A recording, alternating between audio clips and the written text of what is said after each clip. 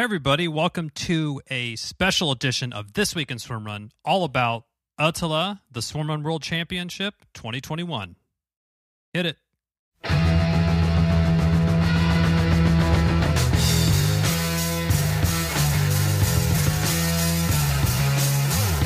Welcome to the Löw Tide Böyz, a Swimrun podcast. I'm Chip. And I'm Chris, and this is a special edition of This Week in Swimrun for everyone who was asleep, if you're in the U.S., or, were somehow out of cell phone reception and missed this year's edition of the Ötillö, the Swimrun World Championship. So Chipper and I stayed up.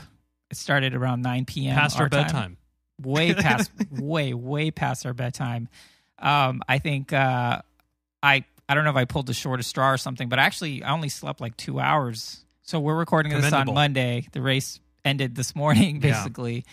Recording this in the evening. And yeah, pretty much stayed up all night, took a 2-hour nap. And then when I woke up, was right after the pig swim. So I saw the race. I saw all the leaders and everyone finish from then on, which was pretty cool.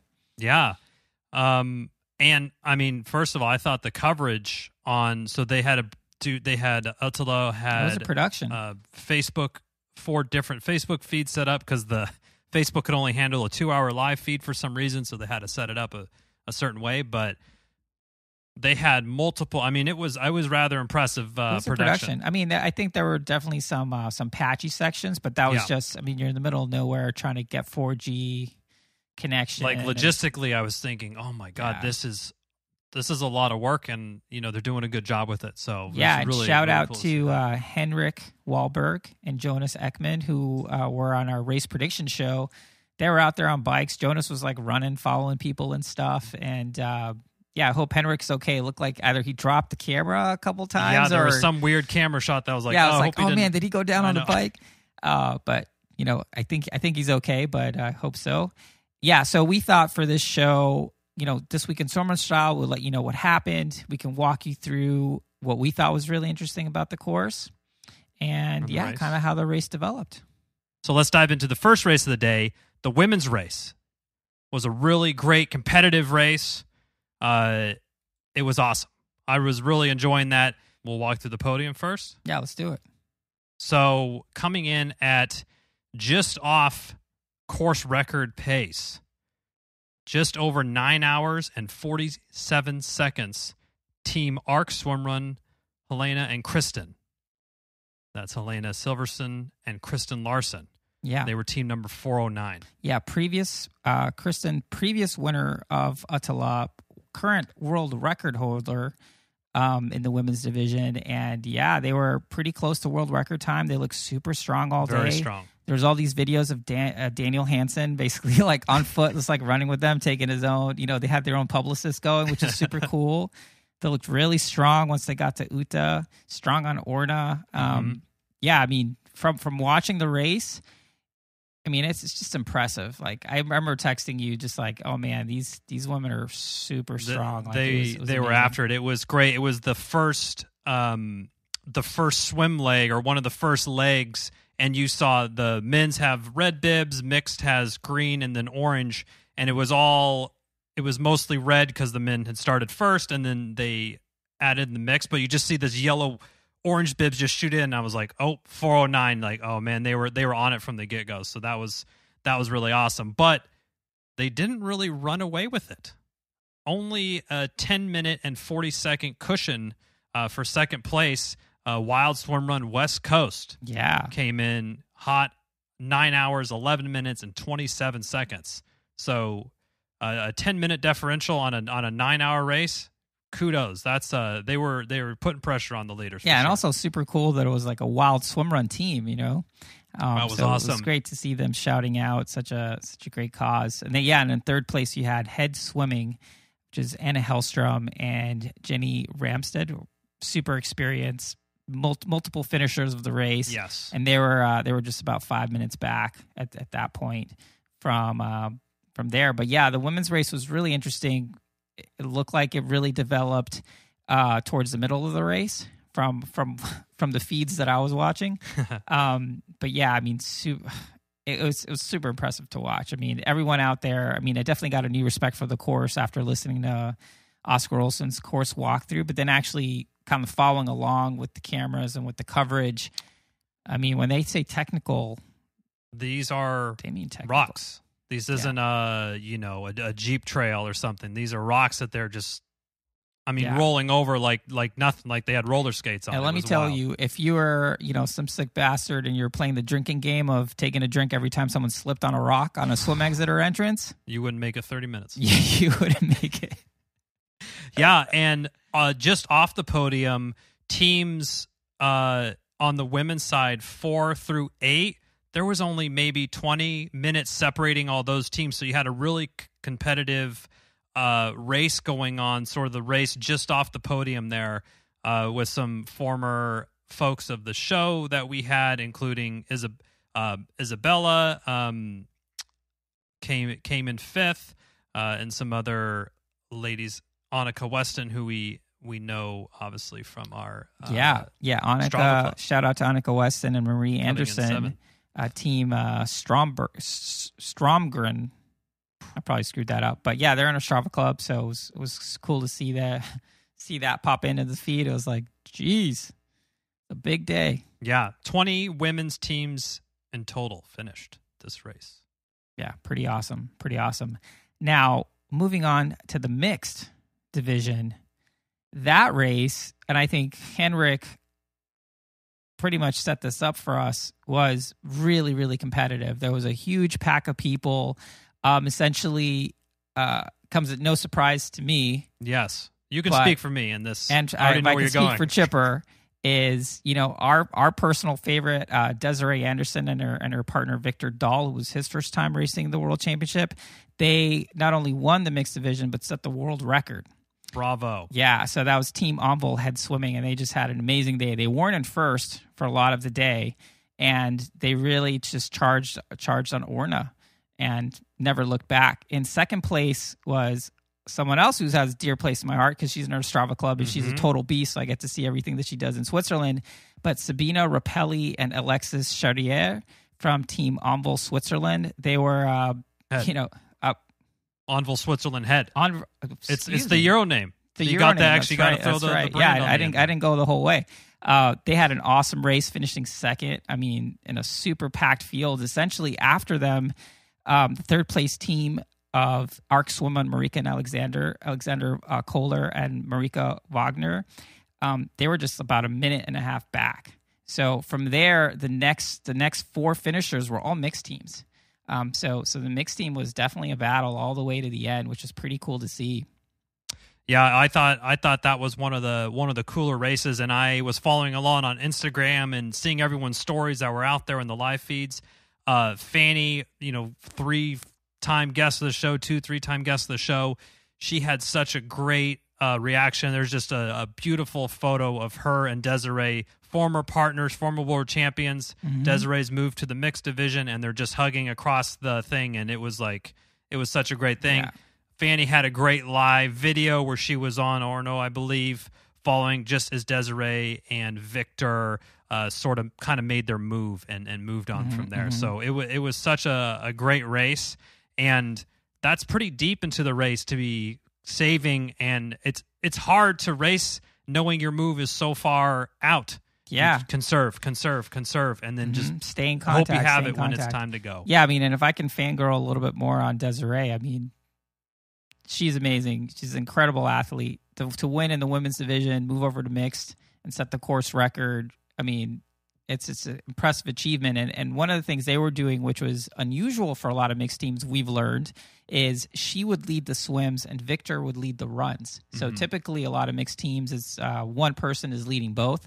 So it's kind of cool that they would switch back and forth. Yeah, Desiree's just such a strong swimmer. Amazing. And we shan't leave off the California swimrun team, Mel Bartow and Andy Hewitt of California Swimrun down in Southern California, came in 40th place, 12 hours, 23 minutes on the dot. Mel commented, said that was the hardest thing she's ever done. And this is coming from somebody that literally has swam around islands. Yeah. And that was Mel's first time at the Ötillö, the Swimrun World Championship. I think first European style race. Been there a few times, yeah. Yeah, so we'll what a day. Yeah, I can't wait to hear more. Foreshadowing. We're going to hear more. We're going to hear more about her experience. Now, moving on to the men's. Watching this race from the beginning was actually super interesting because, the start is everyone's kind of keeping it in their pants and they get to the beach, and that's really where the race opens up. Mm-hmm. The team that ended up ultimately coming in third, Hugo Tormento and Matteo Poulin. I'm sorry, dude. Sorry for butchering your name. Arc Swim in France. Like, they actually, in the first swim, they had about a 300-meter lead. So they just took off. They just went on the gas. They just took off, and you could see. Then the next group was essentially pretty quickly. You could tell that it was Oscar Olsen and Adriel Young, team Sim Kochin, and Arc Swimmer and Frederick and Lars. Mm-hmm. Frederick and Lars are on that team. That they were kind of in the second pack, and the way the race developed was really interesting because obviously Arc Swimmer in France got onto the rocks first, the first technical island, which looked super technical. It actually reminded me of Vail Island a little bit. It did from the Odyssey race. And when I was watching that happen, my mind just sounds like what happened to you. Click back to the episode that we had with Oscar, and he's like, "Oh, I'm good at the technical trails." And I mean, when he was saying that, he wasn't. It wasn't hyperbole. He was. It looked like he was floating over these super technical trails. It was really interesting to watch because it was essentially the second that they got on land, and it was essentially Frederick and Lars and Oscar and Adriel. They just started hunting. Mm-hmm. They just went hunting for these guys, and they pretty much made it to the second swim together. And then once again, Arc Swim in France were just like, world-class swimmers basically were able to gap them again. But then once the race got to Run Marat, which was really the first long swim, it's about 9K of running, where the first little bit is technical, then it opens up into a gravel road. Mm-hmm. That's where essentially Oscar and Adriel made their move. And they didn't really start looking back too much. They just started going, and from then on, they basically put on a clinic. They had some things that were to their advantage. The pig swim wasn't as piggish as it could be. The water was a little cold, but people didn't seem to be complaining about it. And, they just didn't look back and just dominated for the rest of the race, which super, super stoked for Oscar. He's raced this event, times. I think, like 4 or 5 times. On the podium, but never got that world title. And, Adriel had won a world title, I think, in the mixed division. But, those two guys just put on a clinic. Absolutely. Straight clinic. Absolutely. Setting the course record. So, you can't ask for much more than that. Overall, the day seemed just like a great day. A few notable mentions, of course, for the U.S.-based team. Coming in 32nd, it be me, and Timothy coming in just over 10 hours with 10 hours, 5 minutes, 33 seconds. And actually, all the U.S. teams were kind of bunched in the 30s, which is cool. So a few slots below that, we had Beacon Blake, so Team Envol Baywatch came in at 10 hours, 19 minutes. And just after them, coming in 38th, the Swimrun Monks, Phil and Sean, 10 hours, 25 minutes, which we know, I think the 10-hour mark was kind of what some of these U.S. teams were shooting to go sub 10 or around 10. Bravo, guys. I think everyone did a great job. Excellent representation of swimrun here in the United States. And I think people definitely knew who some of these American teams were over there watching the feed. They knew that the monks were on a certain training plan, and they knew stuff about Envol Baywatch. Yeah, and it was Beacon really Blake cool. had been there a bunch of times. Yeah, it was cool that. And they were actually all pretty much running together, so they kind of teamed up and were covering some distance together, which is pretty cool to see that camaraderie and everyone just trying to get to the finish. Which it's a long enough day where I could definitely be like, it'd be nice to have a friendly face to get through the 20-ish Ks at on Arna. Absolutely. But on the course there was some pretty cool stuff. Like one aid station had like hot dogs, another one had cinnamon buns. There was all these things. Which I'd take a cinnamon. There's that Twix that we heard about. But I saw the Twix. Yep. It's so funny. There's someone there like with a platter, like just a Halloween with single Twix, and everyone goes by and grabs the Twix. Yeah. It's like proof that you did the swim or something. Yeah. You keep the wrapper, frame it when you get home. It's your So I would say closing thoughts. I think for the difficulties of the terrain and what they were trying to do, I think the broadcast was really cool, really fun to watch, engaging. They were, the crowd was into it, immersive. Yep, like people were shouting out people that they knew. They were doing a good job of sharing information, again, in a difficult setting because you don't know where people are necessarily. There's bad reception some places. Totally. And I felt they did a really good job. You sort of had the headquarters who weren't on the field, and they were interacting with the fans. There was engagement with the Facebook comments about who are you coming to see, where are you watching from, who are you rooting for, that kind of stuff. Mm-hmm. So that's the kind of stuff that really helps Swimrun grow and become more amazing. Yeah. And I'll say in terms of the race itself, I'm super sleep deprived. This is the first time that I've tried to stay up and not just watch the hype movies or try to catch the finish or whatever. I mean, I feel like Oscar's episode where we had the course walkthrough, it just really enlightened me into what the experience is, but then also seeing it and also kind of like, having listened to that show and prepped for that show, kind of knowing where they were and what the terrain he was describing and actually seeing it. It was really cool to kind of put all those pieces together and kind of if you maybe appreciate it a lot more. Absolutely. Like I encourage you, if you have not really watched a lot of footage or anything from the Swimrun World Championship, to go on Ötillö's Facebook page and just kind of skip around some of these things and check out the course. I mean, it gives you a good sense of what the race is like and how the terrain, and when you hear, it kind of just makes it a little bit of a deeper experience for you. I thought it was really cool. And also, it properly scared the shit out of me again. As it should. As it should. It should be something I saw this to be and feared. I'm like, this it is should be not something to be feared. You don't roll out of bed and do this. No, I mean, maybe if you're like Jonas or something. Yeah. I feel the same way. I definitely, I'm still super stoked to do this race. It's not like, I can't, there's no way I can toe that line. But it's going to be a day. It's going to be a day. And in terms of adventures, I mean, this one's definitely one to try to do. So we're really looking forward to trying to make sure we get our qualifying points and see if we can get in. And we hope you enjoyed this special edition of This Week in Swimrun, all about Ötillö, the Swimrun World Championship 2021 edition. Thank you for listening to the Löw Tide Böyz, a Swimrun podcast. Make sure to subscribe wherever you listen to your podcast and leave a review on iTunes if you're so inclined.